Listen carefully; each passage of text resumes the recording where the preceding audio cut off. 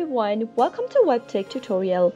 I'm back with another video on how to log into your Fafsa account. Fafsa is a form completed by current and prospective college students in the United States to determine their eligibility for student financial aid. If you'd like to log into Fafsa, then keep watching the video till the end and don't forget to subscribe to our channel if you've not yet. Also, press the notification bell icon so that YouTube will notify you whenever we post a new video. Start by opening up your web browser. In the web address bar appearing at the top of the screen, type in fafsa.ed.gov and press enter.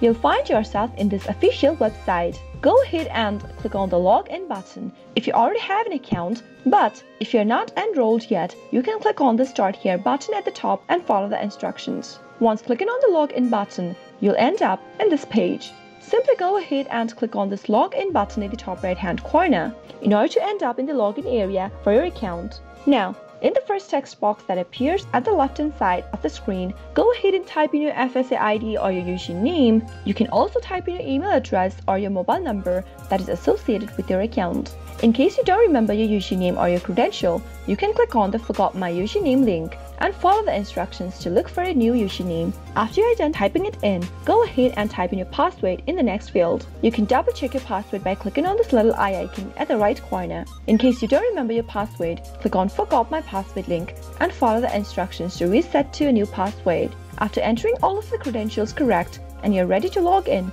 click on the login button and you'll be logged into your Fafsa account quick and easy.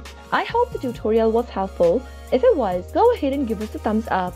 I'll soon be back with more tutorial videos like this. Thank you for watching.